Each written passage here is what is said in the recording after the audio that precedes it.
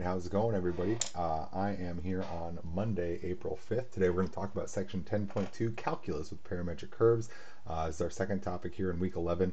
And section 10.1, all we did was just talk about parametric curves, no calculus. Now that we're comfortable with the concepts associated with parametric curves, we're going to go ahead and hit our parametric curves with all of our calculus concepts. This is basically kind of running through everything we ever want to know about calculus, except instead of having functions like y equals f of x, we're going to have parametric curves. X is f of t, y is g of t. So today is just calculus day with parametric curves. So what we're going to do today is we're going to see how to compute derivatives, find tangent lines, compute integrals, therefore find areas, compute arc length, which is actually in maybe kind of one of the most interesting things to do. The reason why parametric curves are very interesting is because they can create shapes that do not pass the vertical line test.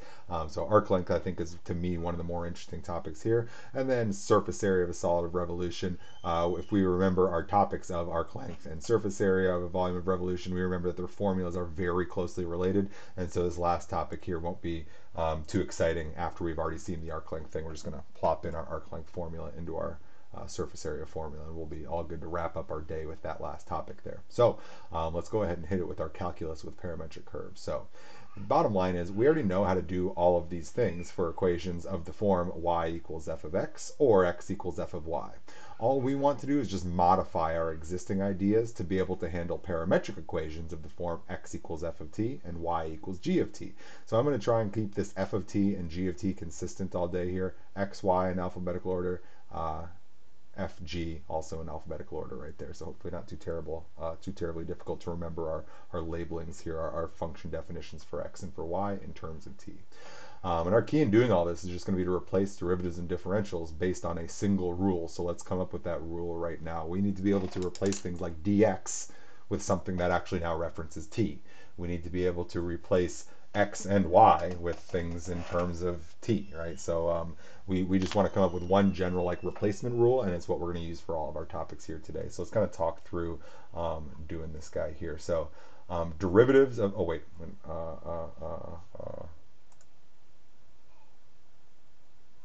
yeah, sorry.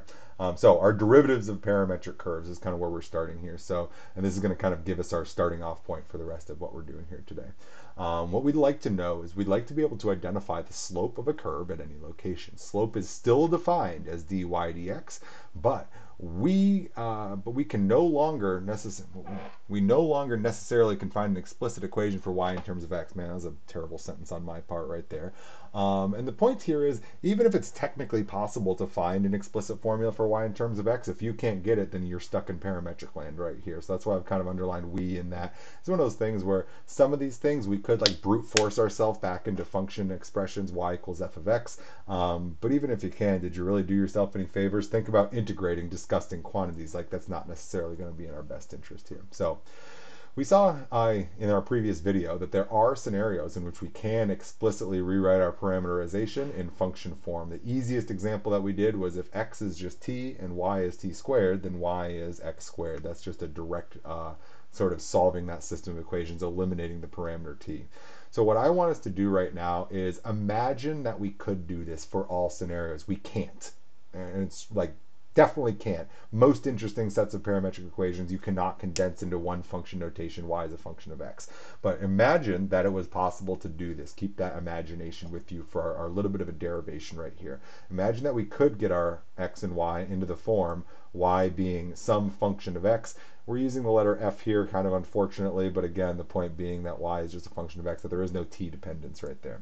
If that were the case, then what we're interested in finding is dy dx, or the derivative of what we're calling y, capital F, with respect to x. So we would notate that as capital F prime of x right there. So this is what our goal is to find. But again, the important thing for you to remember is we realistically, in most interesting cases, can't actually, oh my gosh, start from the y, go to the end of the f of x. There we go. In most cases, we can't actually come up with this, but this is still a piece of information that we want to find, even if we can't explicitly find what this capital F function is going to be. So starting from this desired but probably not findable expression right here, equation, our goal is to find an expression for capital F prime of x. So I'm going to just I've got kind of the derivation sort of written out here, but it needs a little like description next to every single line. So I'm going to write some things that go along with this. So where are we starting? Well, we're starting with this y equals f of x, but the thing to sort of remember about this is that we probably can't find this. I'm going to say probably can't find this, but we want this. So what are we going to do? Well, we're going to just go ahead and replace our x's and our y's with the functions that we have chosen to represent this. So all I'm saying here is that y we're writing as g of t. This is our parametric equations, and x is f of t, our parametric equations.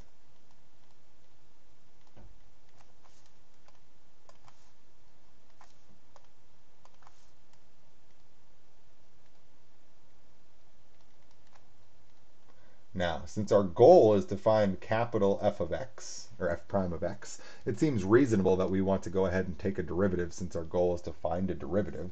So we want capital F prime of x. So let's take a derivative on both sides.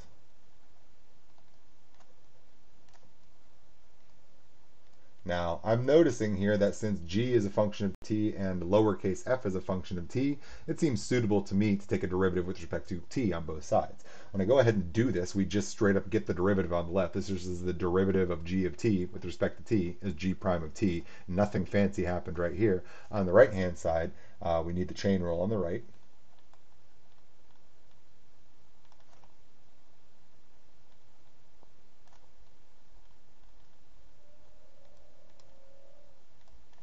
So the derivative of a composition of functions is the derivative of the outside function, capital F prime, with the inside left alone, times the derivative of the inside function with respect to t.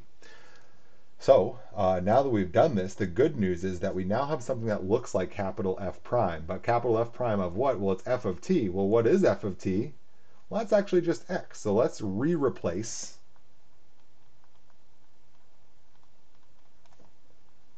f of t with x. That's all I did on this line, because that's literally how we defined f of t. Oh, you should notice now is here is that capital F prime of x, which is exactly what our goal was to find. I wanted to know the derivative of y with respect to x, but I wanted it parametrically defined. So it now looks like this thing right here, just by doing a quick little division of lowercase f prime of t to the other side. I've got that capital F prime of x, the desired quantity, seems to just be the individual derivatives of y with respect to t, and with f of x with respect to t right here, right? So notice that this is our rewritten version of this is saying dy dx, and again, remember, we just said dy dx is capital F prime of x. So f prime of x is dy dx, and that is equal to, well, what's our other way of writing g prime of t? Well, g prime of t is the derivative of y with respect to t. That's dy dt divided by dx dt. So you should notice that this agrees with our function cancellation or fraction cancellation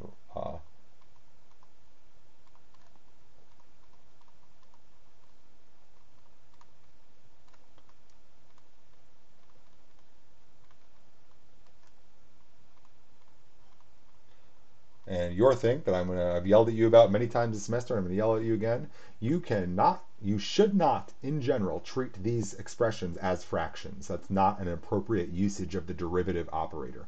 However, this notation was chosen as the derivative operator to look like a fraction because in many, many cases, it does pan out to be equivalent to what we would do if these were algebraic fractions right here. So if this were an algebraic fraction, a over b divided by c over b, the divided by b's would cancel and we would get a over c, which is exactly what we're looking at right here. Remember that they're not actually fractions, and you shouldn't trust that you can always do that, but it does work out like that in lots of cases. That's why this was the notation that was chosen for derivatives here. So now that we have this way of determining what is the slope of a curve, right? We've got our dy dx, the slope of a curve at some location x, but we have a representation for it now in terms of our parametric functions. Let's go ahead and use this to come up with some kind of like interesting observations that we can see about some parametric curves. So here is a parametric curve. X of t equals t squared, y of t equals t cubed minus 3t. And this curve actually intersects itself at a location 3, 0. Now, how could I prove that a parametric curve is going to like loop around and intersect itself somewhere? Well, what should be happening at a point of intersection, right? If we've got just some function out there in space and it chooses to intersect itself at some time, it's a parametrically defined curve, so I got to put my arrows on it, right? And so if this parametrically defined curve, we could find slopes on this thing wherever we want, right? So there's a slope, it seems unique. There's a slope, it seems unique. There's a slope, it seems unique. All these slopes can be found at certain times, but notice that at a point of intersection, it seems like there are two distinct tangent lines that could be associated with the curve at one location. That's weird. You've never seen a situation ever in which there are two distinct tangent lines at a single point, because you so far have only ever studied actual functions, right, where we pass the vertical line test. Since our parametric equations don't, they can intersect each other, and we can prove that an intersection occurs at a point without just looking at a graph by showing that there must be two different slopes that we could identify at a single point on the graph, right? Because they're doing a little bit of this. We're finding this slope, and we're finding this slope right here. So one way to prove that a parametric curve intersects itself is to show that it has a point at which there are two distinct, unique derivatives at that location. So what I'm thinking we should do here is let's find the general derivative and then evaluate it at the time t of interest.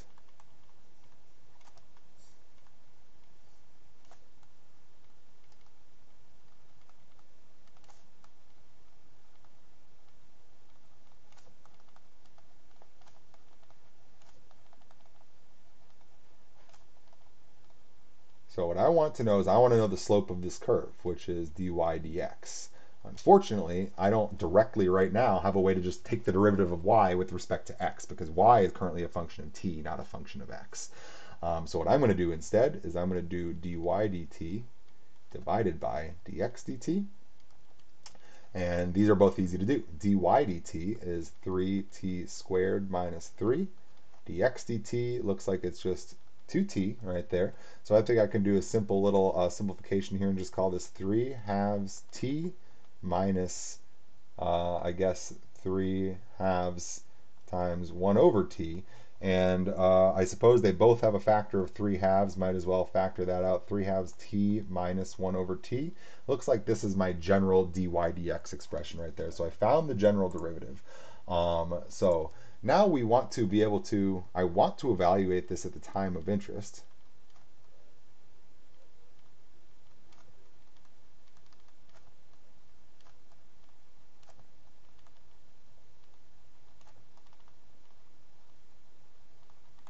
But we only know the location of interest.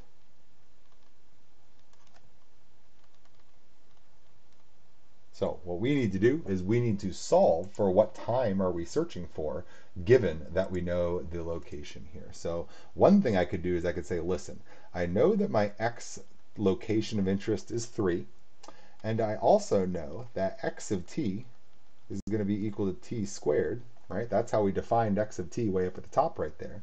So it seems to me like we should be able to make the pretty simple statement that says 3 equals t squared. And we can very easily solve that to get that. We must be looking at time positive or negative root 3 right there. So it seems like there's two times at which we visited that point, and that makes sense here, right? This could be maybe, for example, that our curve may be like, according to the picture I've drawn, which isn't totally accurate right here relative to this is just a generic picture, not necessarily meant to imitate that actual diagram there. You should notice in this picture, maybe it's the case that like we started right there and we could either go forwards in time by root 3 to get there or backwards in time by root 3 to get to that same location right there. This would be like and again, this graph is not these functions right there necessarily, but if it were, I would be thinking of some point that's symmetrically on either side of the point of intersection that's right there for our starting point right there. Now, alternatively, what we could have done right here is we could have played the same game, but with our y values, right? I'm going to say here, or what we could have done is we could have said, listen, I know that our location of interest happens at y equals 0, and I know that y of t is equal to t cubed minus 3t. So that tells me I can just say that 0 equals t cubed minus 3t, which is clearly equal to t times t squared minus 3, which tells me that t is equal to 0 or plus or minus root 3. I'm noticing that time t equals 0 seems to be when y is equal to 0, but it doesn't seem to be when x is equal to 3. So I'm going to say at time equals 0, y equals 0, but x does not equal 3.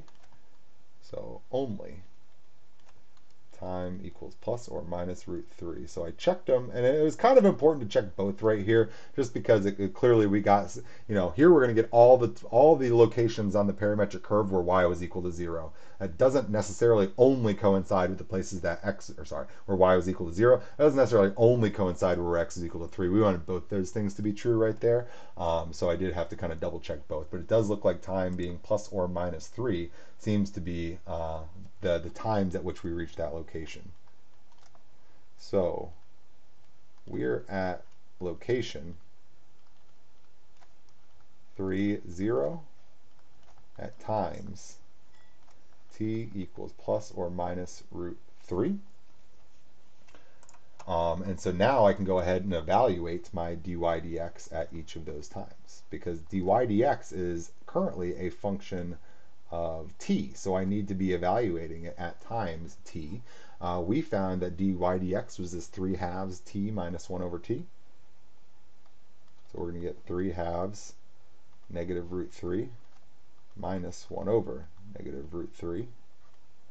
And I don't know how much I care to meaningfully alter this evaluation. I think I can at least write this as 3/2 1 over root 3 minus root 3. So there's one of them right there. And I'm noticing real quickly here, 1 divided by root 3 is clearly a number less than 1. Square root of 3 is clearly a number greater than 1. And so this is a negative slope right here. Alternatively, we could do dy dx and evaluate it at time positive 3. And that's just going to give us another very similar looking statement right here.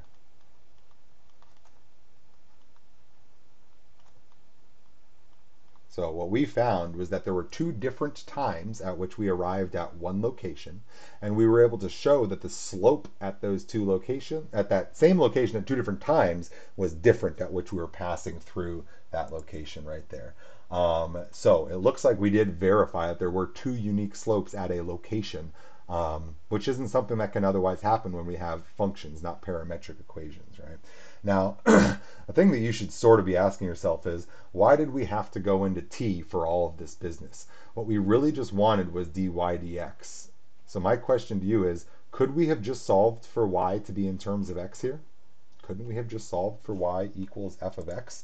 And it turned out in this case that the answer is yes. And my question is, what did we look like if we were to have done that? So we had the equations of what? X equals t squared, y equals t cubed minus 3t. Well, we want y in terms of x, so I'm just thinking to myself, let's solve for t here, and you should notice a very important thing happens here. That plus or minus is kind of our critical component to this whole deal right here. So let's go ahead and throw this into our y equations here. I've either got that t is going to be positive root x, in which case here I've got y equals root x cubed minus 3 root x. Alternatively, we've got t equals negative root x. That's the other times that are available to us. And here y is going to be negative root x cubed plus 3 root x right there. So it seems like this is our good descriptor of our curve when the times are greater than 0, and this is when our times are less than 0. So in this case right here, we could have come up with 2 functions of x, but because there's 2 functions of x for 2 different groupings of times, it is possible then that we're going to evaluate these derivatives, plural, of y with respect to x to identify 2 different slopes that we're going to arrive at. So the answer is yes in this case, and as you guys know, I often pick problems that are simple enough that they can be done both ways so that we can show that we get the same results regardless of how we approach it. Let's take a moment real quick here, by the way, to go and check out what this guy actually does look like in Desmos so that we can see if this stuff is going to happen right here. So if we pop over to Desmos real quick here, our equations that we were interested in are x being t squared, y being t cubed minus 3t. Goodness gracious. Remember that when we graph these things in Desmos, we just want to graph things as like x comma y. Well, in our case, x was t squared and y was t cubed minus 3t. And you can see this is giving us some chunk of curve right here. In general, I just like to expand this so that it gives us a lot of stuff that's visible. Just make that go further out there. As we did in the last class, I do think it's useful to do this in something other than t, get a more generic or a parameter out there, so that Desmos will give us a dot that we can graph then. I'm going to add the slider for A. It's going from -10 to 10, so whatever. The point here is that I can now go ahead and slide this thing around. And actually, this image looks similar to what I was thinking about before, which is that at time 0, we're at 0. We're symmetric on either sides of something where we can either go forwards in time and get to, and that number right there is about the square root of 3. 1.7 is ballpark square root of 3. Or we could go backwards in time to get to that square root of 3. You can clearly see that we're passing through this point with a positive slope during positive time.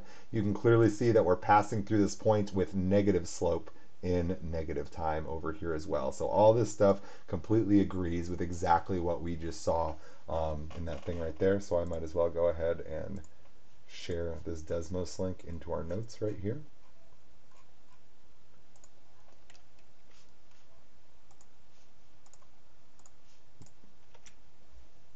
And there's our Desmos graph of that guy right there. Hey, why'd that stop being a link? Keep being a link. Okay, so that's in the notes right there. Now that Desmos link right there. So there we go. So we computed the derivative. We evaluated the derivative at some times. Remember that here we were given the location of interest, but not the time of interest. So we had to solve for the times that were associated with a given location. I wasn't terribly surprised to find 2 different times because I was anticipating getting 2 different slopes through that single point that was right there. So that stuff all kind of seemed to like come together really nicely right there. Everything I expected to happen did happen right there.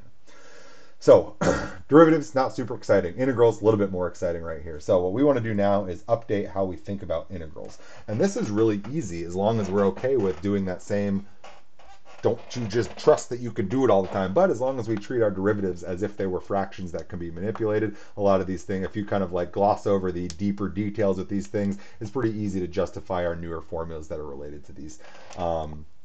So in general, our most generic integral looks like this, integral of f of x dx. This is the most generic way that I could write an integral. And we're remembering that when we write this, we really mean that f of x is y stuff, right? Because what I'm picturing when I say y times dx, that equals the area of a Riemann stick, right?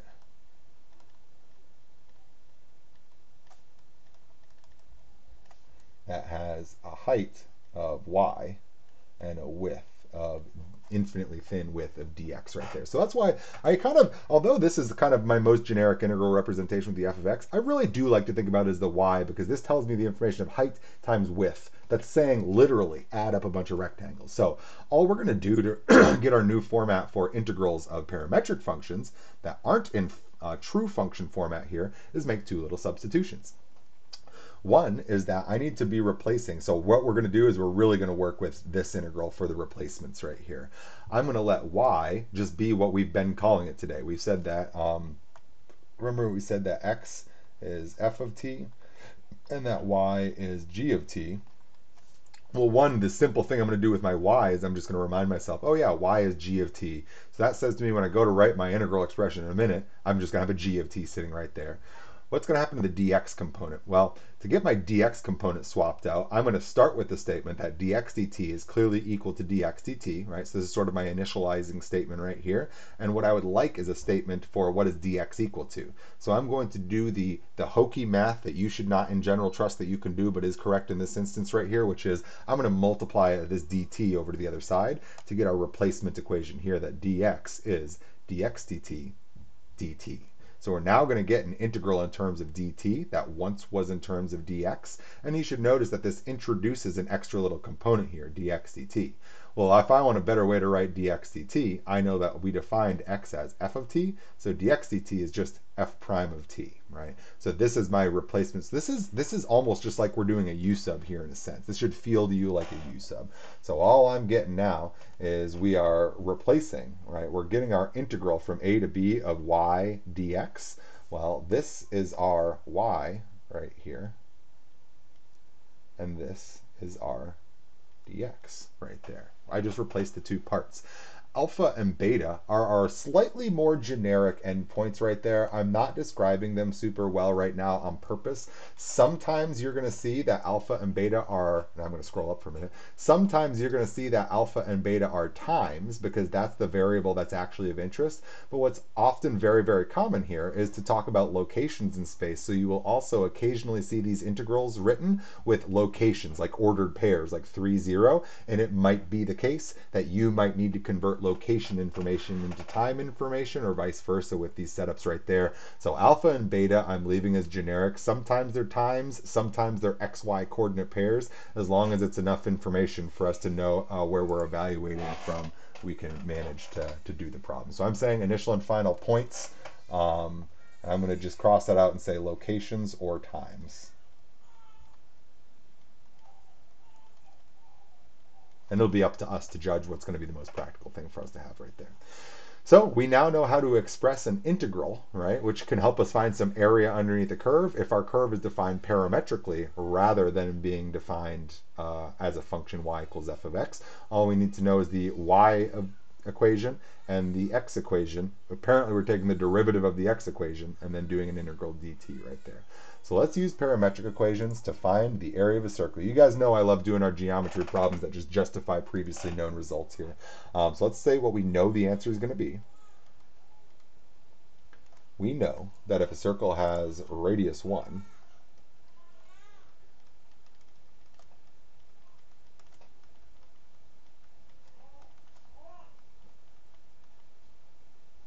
we should be getting pi for our answer is basically what I'm saying right here. So I'm going to find the area of a unit circle. And I know what the answer is. The answer should be pi that we're going to get right here. It's always good to do your first problem with a problem that you already know the answer to so that you can just confirm that you're getting things correct right here. Now, the reason that I really like this problem is because I haven't told you what our parameterization is. You need to know it right here. And this is, like I said in the last video, if there's one thing that you remember about parametric functions, it's how to parameterize a circle. That's I would argue that that is probably going to be the most practical thing.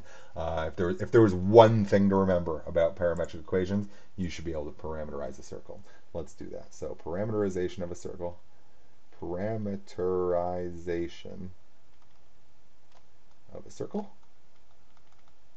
And remember that we kind of have lots of choices. It's basically any combination of sine and cosine right here. I think the one that we did in the last class, I think it's very typical, or for me, I always like to think of my x being my cosine stuff because we remember from polar stuff, which by the way, if you look above my head, we're doing polar, just this is parametric week is this week, polar week is next week. We're going to do kind of all the same stuff, but in polar again next week. For my polar conversions, I always think to myself, x equals r cos theta, y equals r sine theta. So I typically associate my x's with my cosine stuff right here. Since we're doing a unit circle where you get a coefficient of 1 right there for the radius term. So my, oh, and by the way, sorry, I'm gonna try and be consistent with my notation. I'm writing like x of t and y of t. I'm gonna write x equals f of t equals cosine of t. And y equals g of t equals sine of t.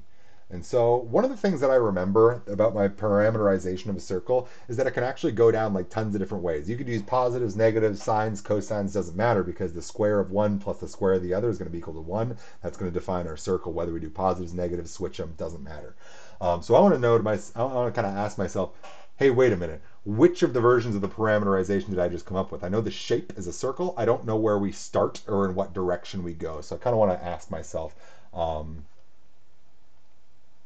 so what direction and where do we start?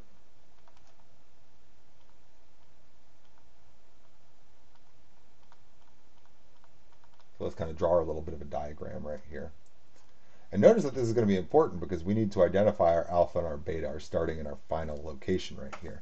So what I'm thinking to myself here is f of 0 is cosine of 0, which is 1, which is x, and g of 0 is sine of 0, which is 0, which is y.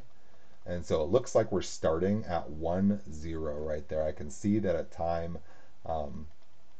times 0. That's where we're at right there. And then I always ask myself, I don't want to do like pi or 2 pi right there because those are going to be really overly nicely symmetric. So I'll then look at pi halves right here. F of pi halves is cosine of pi halves, which is 0, which is x, and g of pi halves is sine of pi halves, which is 1, which is y. So it looks like this is our time 0. I'll go ahead and I'll call this alpha. And it seems like we just found that this is our final time right there. So I'll go ahead and call that guy beta right there. And this is t equals 0. This is t equals pi halves. So I now know what direction we have parameterized this circle. It looks like we're going in the counterclockwise direction. So what I'm thinking to myself is, as we often do, especially when we're talking about circles, is it seems like what we have described from the 0 to the pi halves, that covers 1/4 of the circle. So it seems like we can probably set up an integral here that just covers the first quadrant, multiply the whole thing by 4, and I think we'll be good to go. So it seems to me like I could now be stating for myself here that our area is going to be equal to 4 times the integral. And I'm just going to generically state this as alpha and beta for right now. Alpha and beta as we've defined them in the picture right there. And we just came up with our formula 1 second ago. Our formula for our integral is g of t times f prime of t dt. G of t, f prime of t dt. And again, we're doing 4 because this integral really just represents only the first quadrant.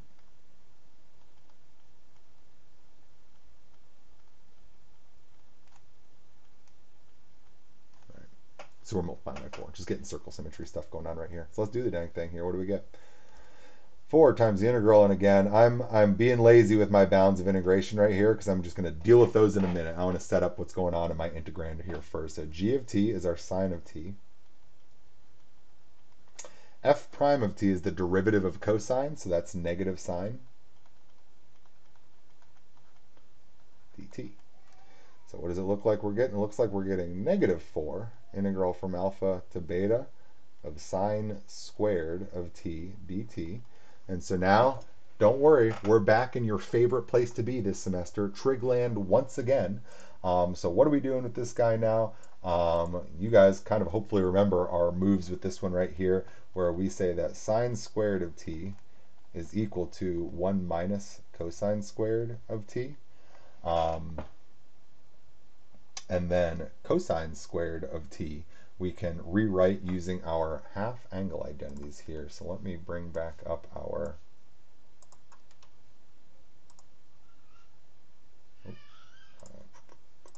this.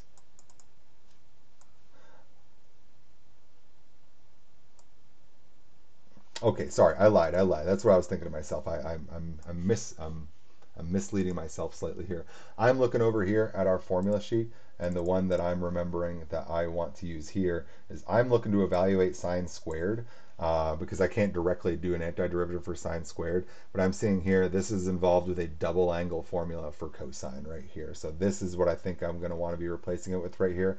Cosine of 2t is 1 minus 2 sine squared of t. So I was going into my Pythagorean identities right here. I want to back out of that idea and use that identity right here. So let me come back over here and erase that previous line that I just wrote and fix it with the thing I actually want to use right here. So let me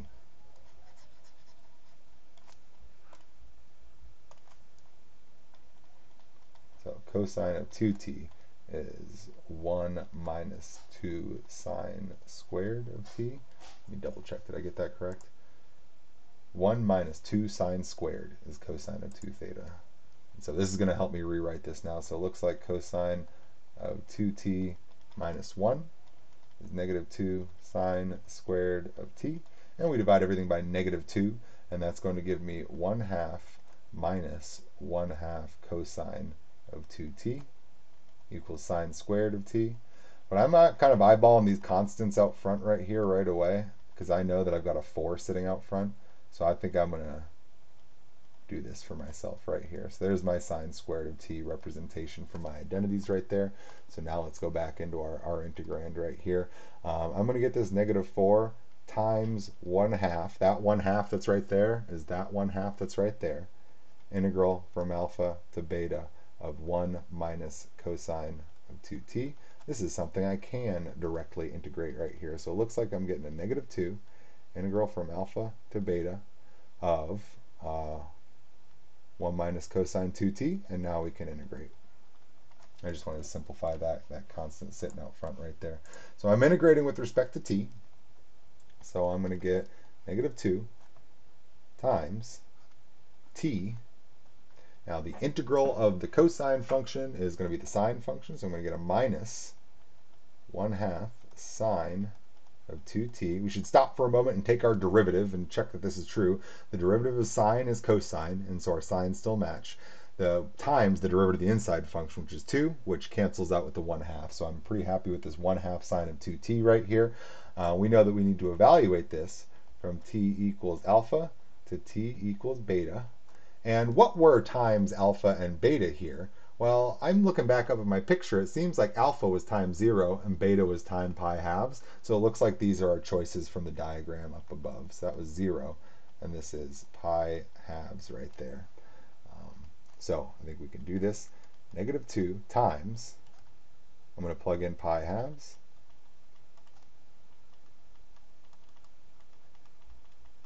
Notice that 2 times pi halves is just pi. Minus 0 minus 1/2 sine of 0. Well, that didn't do anything for us there, did it? And to wrap up our evaluation, looks like I'm getting here negative 2 times. Now, sine of pi, that's just going to be 0 because our height is 0 at pi. So I'm getting negative 2 times pi halves, and that's giving me negative pi. Super close. So close. Couldn't be much closer without being right. Obviously, we were looking for the answer of positive pi. What just happened right there? We got the negative of the correct answer. Why did we get the negative of the correct answer? Because our starting location alpha was to the right of our ending location beta. We know that when we integrate from right to left, we get the negative of the result as if we integrated from left to right, because our delta x term is negative if we're going from right to left. It's positive if we're going from left to right. So we have a lesson here. Always, however you pick your points, let alpha be the one that you call your endmost point right there. Our integration rule that we all learned back in chapter 5 was that the integral of f of x dx from a to b is equal to negative of the integral from b to a, f of x dx. When we integrate from right to left, our delta x is negative.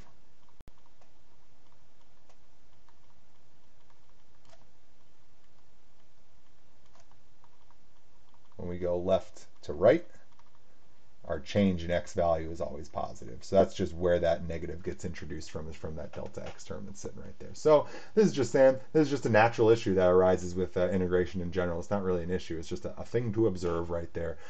So your general lesson is let alpha be your leftmost endpoint. Just like in your super basic integrals, you always want a to be smaller than b. We want alpha to be more to the left than beta if we're going to get the correct sign on our areas that we're interested in right there. So this is just saying we did everything right. We just sort of set up our bounds of integration slightly backwards to what they probably should have been right there. Cool.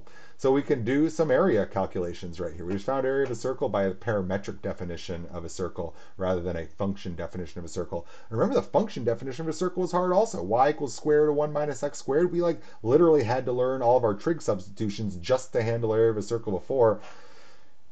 Area of a circle is one of those things where it's not super hard, but there's no super clean way to get at it right here. These have been challenging in both directions that we've done this. So there we go. So let's talk arc length.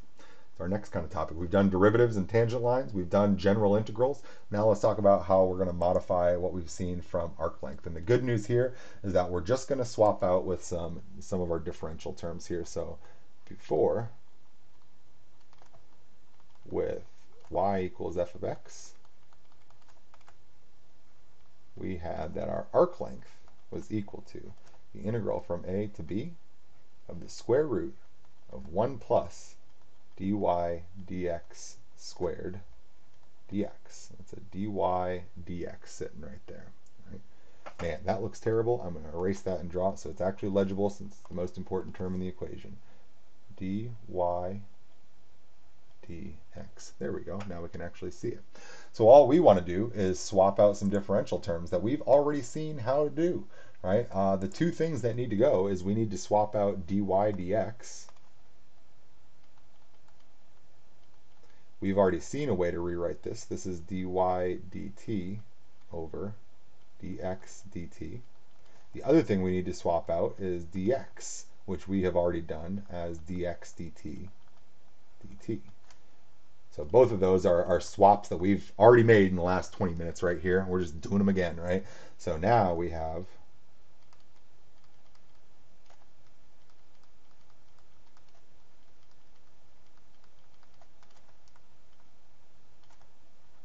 arc length is our integral from a to b of the square root of 1 plus dy dt dx dt squared. So I replace dy dx with its complex fraction.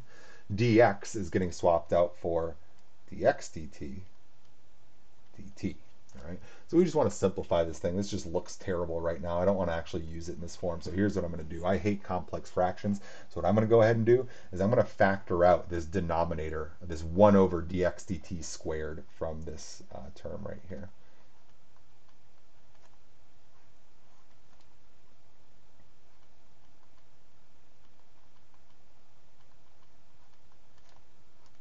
So when I factor out 1 over dx dt squared from 1, that leaves me with just a dx dt squared. Plus, I factored out the denominator from this fraction, so that should just leave me with a dy dt squared dx dt dt. And now you should notice that this 1 over dx dt squared, I can pop this out as a squared term from the square root, and 1 over dx dt is going to cancel with dx dt. And that's going to leave us with a really clean looking expression here.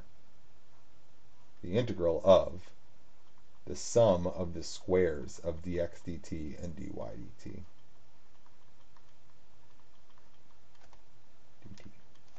So that was actually really cool right there.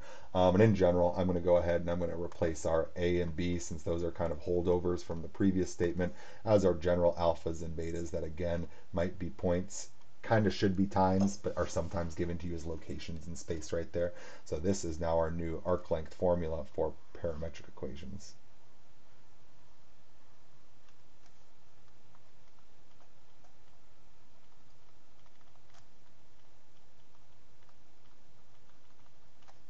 So in this problem here that we're going to do, our little example that we'll do, what I want to do is I want to look at a curve that we could not talk about the arc length of if we weren't in parametric form. So what I want to do is I want to find the entire length of the forwards times spiral defined by these two curves right here. So let's talk about this for a minute. Let's go to Desmos and look, and then we'll go ahead and do some computation. So first things first, when I see this equation, the first thing that's kind of smacking me in the face right now is I'm seeing, holy cow, this looks like x is basically cosine and y is basically sine. This is a circle, is what I'm saying to myself right now. But why is this slightly not a circle? Well, this would just be straight up a circle if that term right there was just like the number 4 or the number 5 or the number 1 if it's a unit circle, right? And similarly right over here.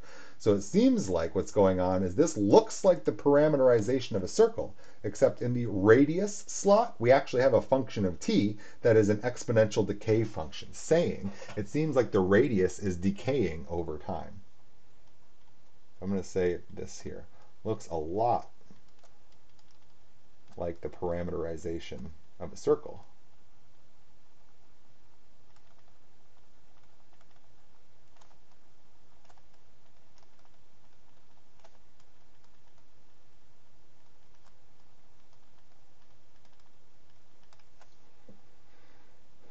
But instead of a constant radius,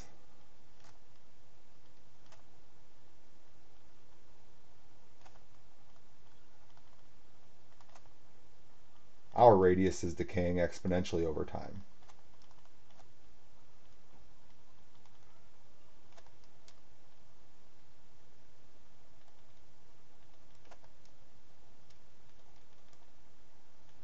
That is exactly how you should think of a spiral. Right? Spirals are basically circles where the radius is just getting smaller, or I guess you could be a spiral growing out and your radius is getting bigger over time right there. So one thing I want to say is this makes a ton of sense to me that we're thinking about spirals in this case, because this feels like we're looking at a circle, but a circle where the radius is actually changing, and that's going to give us a spiral. Because in the radius slot, we actually have a whole function of t instead of a constant radius that's right there. The other thing here is that when I talk about a forwards time spiral, that really says to me that time is going to be just looking at all positive times, forwards time. We're not talking about negative times. We're starting at time 0, and I want to know the entire length, so for all time. So let's let t go off to infinity here. So let's go ahead and take a gander at what this is going to look like in Desmos before we go ahead and do this. So if I pop over here at Desmos, we're looking at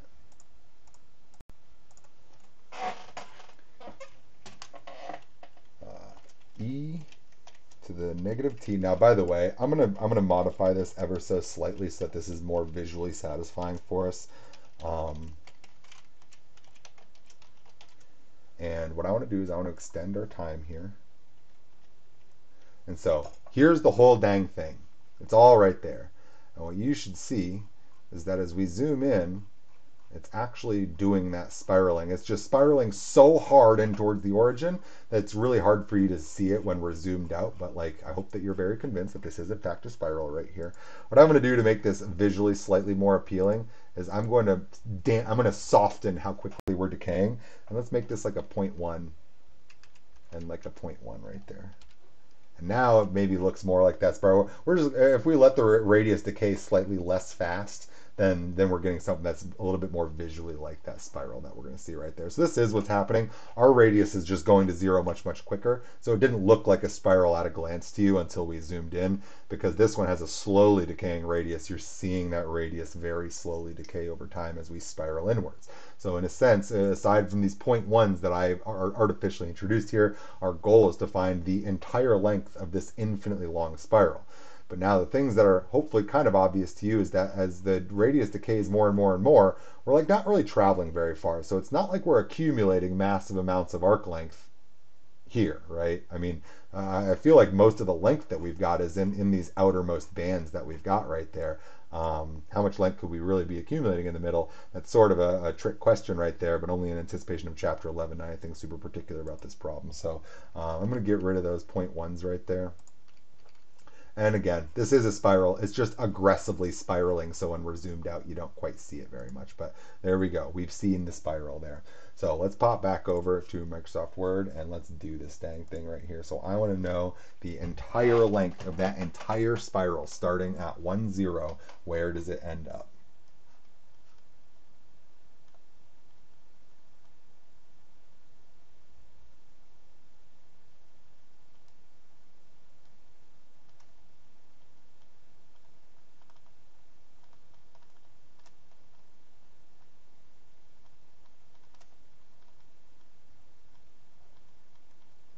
Right, so it's going to spiral in forever.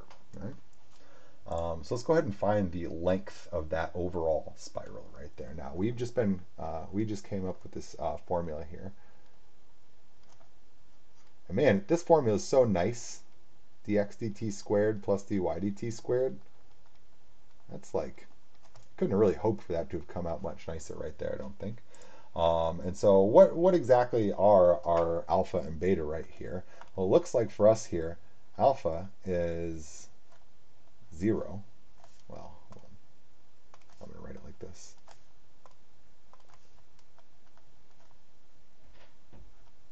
This is location 1, 0, or time 0. Where is beta? Well, where are we going to end up? Well, we're going to end up pretty obviously at 0, 0, because as time gets infinitely large, it's very clear that I don't care where you're at in your cosine or sine cycle, our coefficient out front is going to be infinitely small. So that's going to tend down towards 0, 0. And I'll put this in quotes, t equals infinity, since infinity is not something you can be equal to, so that's why it gets the little quotations right there.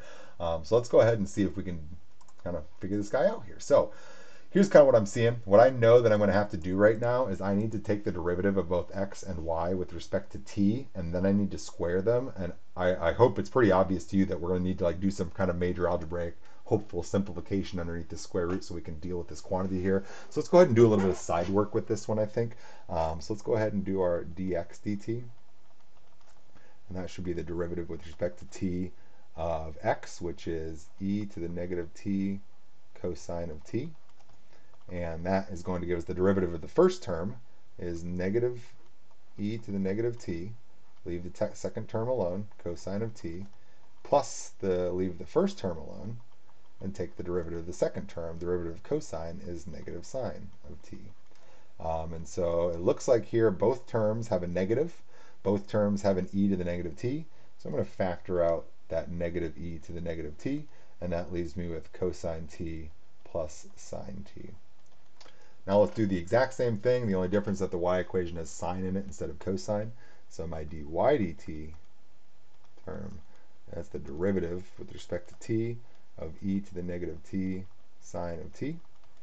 And very, very, very similarly, negative e to the negative t sine t plus e to the negative t cos t. You should notice the only real distinction is we didn't get a negative in that second term right there. So I'm only going to factor out a positive e to the negative t from this guy right here. That is going to leave me with a positive cosine of t and a negative sine of t. All right. So I think we're, I guess, ready to throw these parts in here. So we're going to get that our arc length is going to be integral from alpha to beta. I'm gonna write these as the bounds that we now know that they are. Integral from time 0 to time infinity right there, of the square root of, we've got negative e to the negative t cos t plus sine t squared. As promised, we're going to need to do some simplification here. E to the negative t cos t minus sine t squared dt. So here's some things that I'm seeing. One, when we square these things, this is a number times a number getting squared, so we're individually squaring the exponentials and the trig parts separately, right?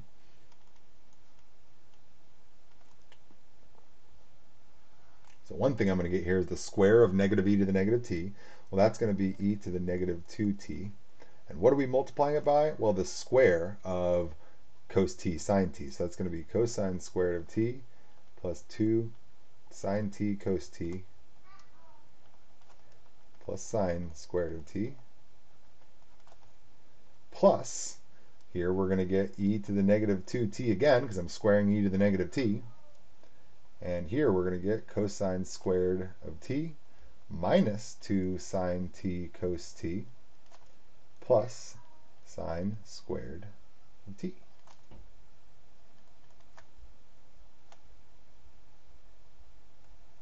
So what the heck are we getting here? Well, here's the things that I'm seeing.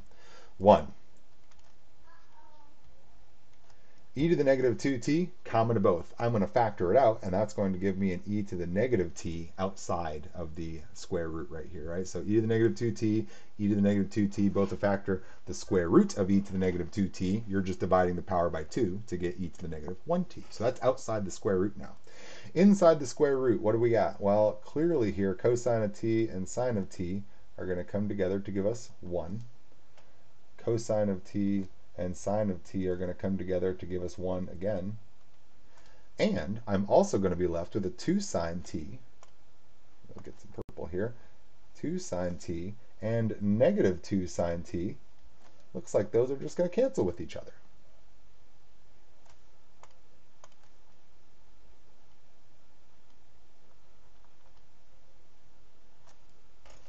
Wow. Wow. that worked out pretty dang nice. Cool. Let's go ahead and wrap this guy up then. So what are we going to end up getting here? So, okay, up. Get out of here, surface area. I'm not ready for you. So let's go ahead and do the integration right here. It looks like we're really getting here, root 2 times the integral from 0 to infinity of just e to the negative t dt. That's going to give me square root of 2 times negative e to the negative t. Okay. I need to get my limit statement in here now. Okay. Limit as b goes to infinity of negative e to the negative t evaluated from t equals 0 to t equals b. Being responsible with my limit bounds here. So that's root 2. And by the way, I'm going to pull out this negative as well right there. That's a negative. It's getting pulled out here. I'm going to get my limit as b goes to infinity of, this is going to be e to the negative b minus e to the negative 0, right? Upper minus lower right there. The negative that was sitting right there, I'm just going to draw my little line for it right here. There's my negative right there. And now as I evaluate my limit, as b gets infinitely large, we're taking e to the negative infinity power. That's going to 0. So it looks like we're getting negative root 2 times 0 minus 1. We're getting root 2. So although that spirals forever, for all time, its length is a grand total of the square root of 2. And that's it. Which is kind of crazy. In fact, that's really crazy. I don't think it's any more crazy than the arc length results that we got when we covered the arc length section right there. And I want to encourage you to have your mind blown by infinity and how it ends up not being so infinite as it seems sometimes. That's going to be a major theme of our chapter 11 coming up here. But really cool problem right here. So we just found the length of a spiral that spirals for infinite time, and we found it to be not just a finite value, but a small finite value here. So pretty cool problem right there. I like this one a lot.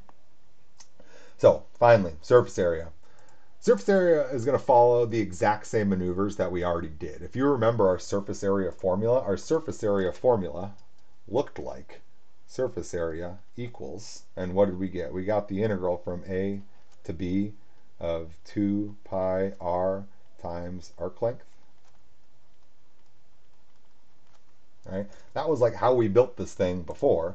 Well, that's exactly what we're going to get here this time now. So I'm just going to say before our general version. Now, what are we going to get? Well, we're going to get the same thing right here. I'm just going to write it two different ways, or I'm not even going to write it two different ways here. Surface area equals the integral from alpha to beta.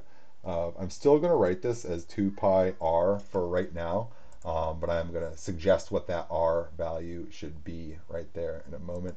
And this is just going to be times our square root of dx dt squared plus dy dt squared dt, where r equals y equals g of t if we rotate about the x-axis, and r equals x equals f of t if we rotate about the y-axis.